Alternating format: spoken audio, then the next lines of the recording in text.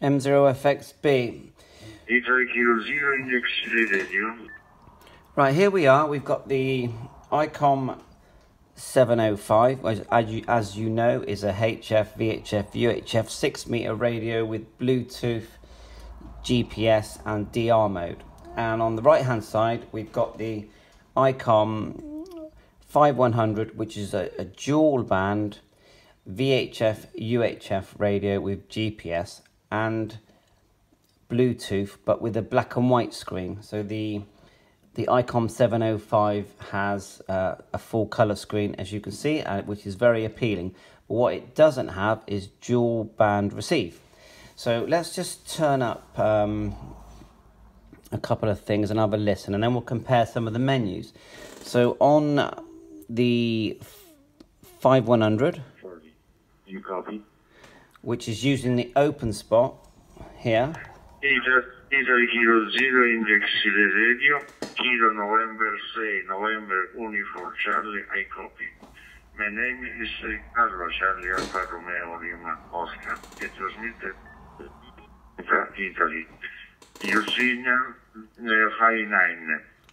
Italy Kilo Zero Index Radio. Right, you can see that it's using the open spot to cross mode from D star to talk group 921. Now let's have a listen to that on the 705. So you hold down the call button here to get you into DR mode, turn it up, and we'll be listening to the same conversation.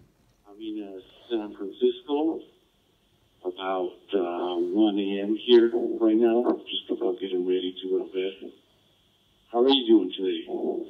Right, and what you'll notice, the interesting thing is that yes, we can listen to that on the ID 5100, but if we can't listen, but we can also listen to my All-Star node with it as well. I'm not asking stupid money. I'm not looking for hundreds and hundreds on the of B pounds. band. I'm just looking for somebody who wants to use them. Just wait for the open spot to come back, which was here. It seems to have vanished. Happens, doesn't it, with digital? So as you can see, my node is coming through on the A band on my ICOM 705. To do that, I have to change and go, I'll turn it up now. Drop me an email on QMZ.com and I'll take some photos of them. They are huge, I have to say, because they are designed for lifting. And quite a weight as well. So I have to basically only have single receive, where the ID51 will receive D star and FM analog at the same time. So let's have a quick look at some of the menus. Let's hit menu button on the 705. That's the kind of menu we get there, and menu button here on the 5100. So let's have a look. What can we see that's similar on this menu? Well, it's a completely different menu structure, really, isn't it? You can, on the 705, you've got scope, audio, voice, meter, SWR, etc. And there is a built-in, very funky SWR meter on the 705. Memory scan. Let's try menu number 2. Let's have a look here, see if some of these are more similar. So on the 5100, if we start at the beginning, you've got duplex, tone,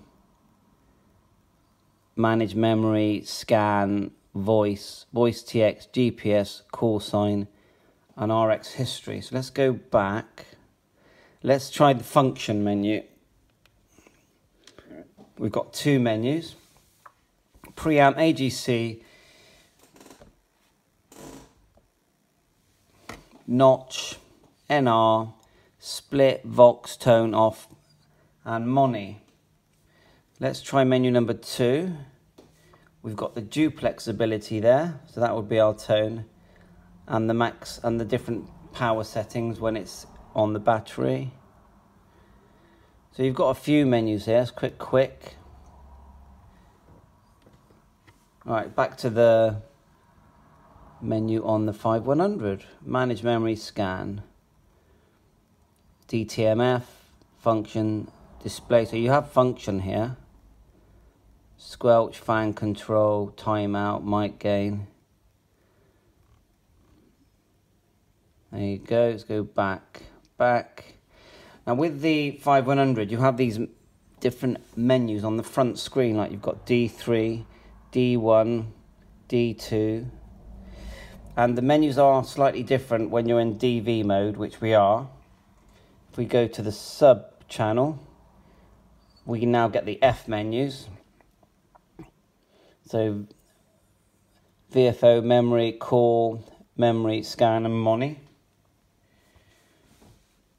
Let's hit F2, DTMF, voice, low, GPS. Right, now we've got the open spots come to life now, I think. I did see some transmissions there. No, it's gone quiet again. But let's turn them both up on.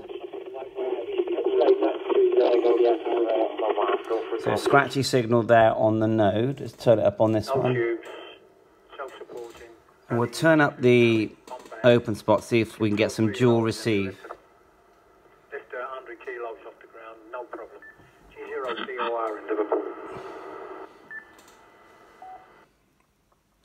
So obviously with the ID51 you haven't got a colour scope. I think there is a scope function. Let's see if I can find it. Morning, GF7VC. I'm trying a 2-string.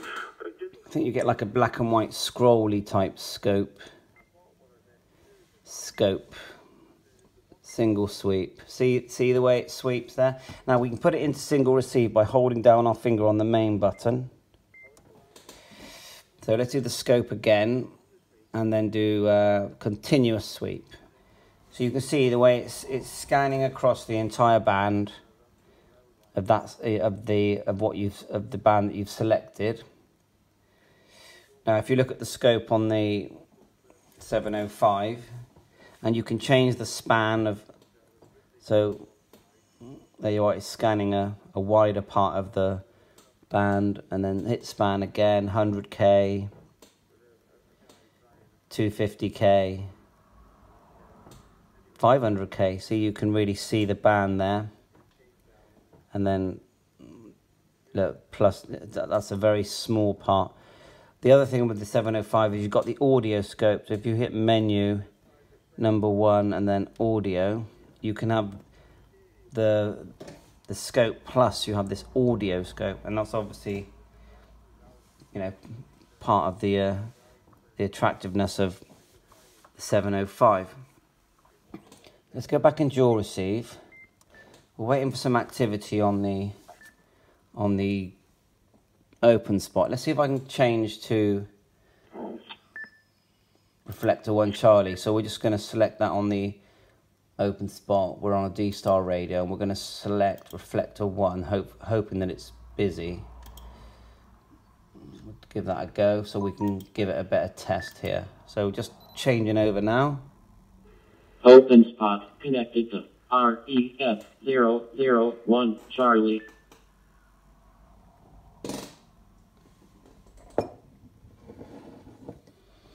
No, we're not lucky with the activity, are we? Let's try 30 Charlie.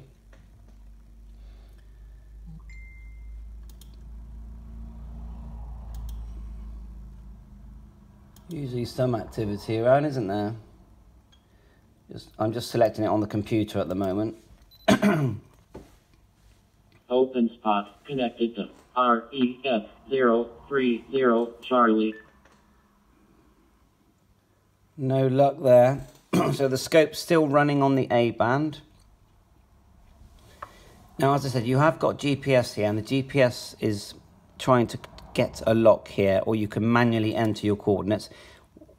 The 5100 does have a Bluetooth module in it, but you do have to add that in, but it's very simple, and I think they're about 40, 50 pound. The 705 has Bluetooth built in and GPS as well. Normally, if you get a lock, you can just tap the 705 here at the top, and then you'll get all the information, but we haven't got a lock, but we can select manual. The other thing, obviously, with the 705 is that you've got HF. So if we just literally tap the screen here, select HF, we're in there straight away. There's no antenna for HF on this now, but you've got all the HF bands, 6 meters, and you've got a broadcast radio as well. We can turn that up. U1, just to you update myself. Northern California, And it was while I was there that I just fell in love with doing research. There you go, that's your broadcast radio. And the first of my scientific mentors I met there, his name was Memory mode, you just tap it where it says VFO. And he taught... Choose memory. Now you should always really choose a group first on the 705. Where all your memory, where you've decided where the different groups are. Got that one there for local repeaters.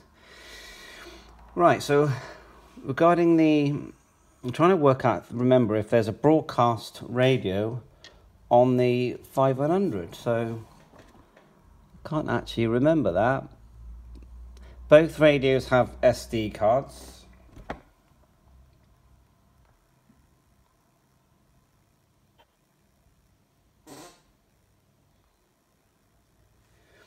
Sorry, just looking at the menu. Time set, sound, let's click others. Clone, touchscreen, reset. I know that the 5100 in America is cross mode, doesn't it? I don't know how to do that. DV set, so they've both got very extensive DV memories. My station, yeah, where your call sign goes, they both do that. Menu, let's just go into the set menu just so you can see what's here. Tone, function, let's go to function. Yeah, they have different microphones as well. Just show you the microphone on the 705. The microphone is a speaker microphone, but it's fully programmable, so you can change the volume, change the channel. On the 5100,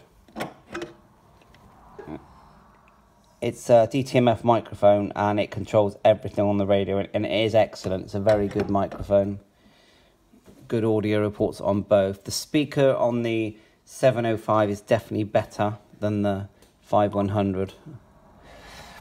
My station, that's where your call sign would go.